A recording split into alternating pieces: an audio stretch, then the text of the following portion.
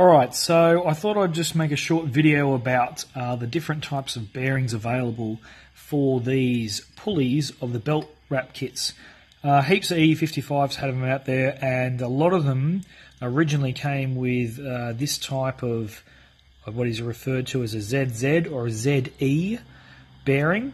So you can see it in the code, if that'll focus for me. It's 6303 ZE. So what the ZE refers to is basically a shield. So here's one I've bashed apart to show you what the shield actually looks like. So it's a brass retainer, and the brass retainer basically stops, as it sounds, as a shield, stops large parts of the bearing coming out. So it doesn't actually do a great job of retaining the oil. That's why it's not called a seal. Now, the reason why a lot of people put them in these type of applications is because it has a higher maximum RPM. That's due to the fact that the limiting factors in a bearing speed is the heat and the seal. Now, this doesn't really have a seal, and it's metal, so you can give it a really hard time. But what happens is, because it doesn't actually have a seal, your oil gets out there or water gets in there. So you wash your engine down, and then all of a sudden your bearings scream their head off. Probably happens to a few people. I don't know what's the cause, but a lot of it is this. So these type of bearings really shouldn't be used in an area that they can get wet.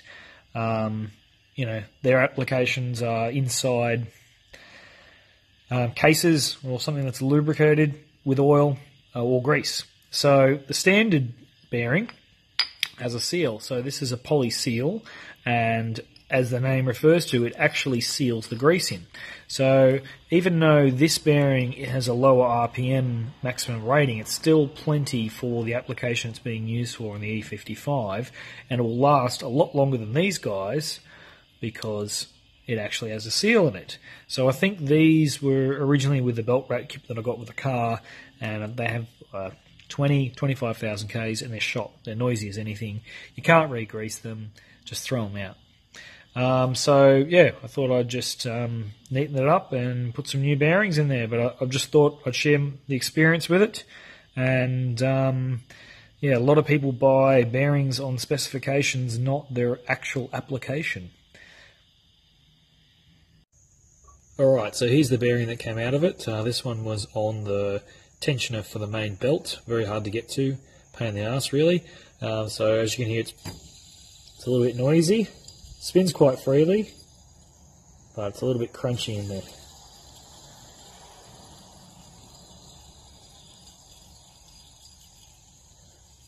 You can actually hear it rattle around.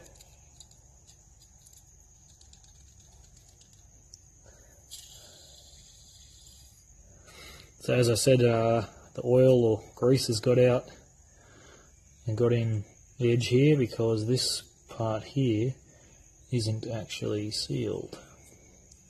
I'll put the new bearing in and show you the difference. Okay, I got the new bearing in there. As you can see, this is a bearing with a seal, and it's silent.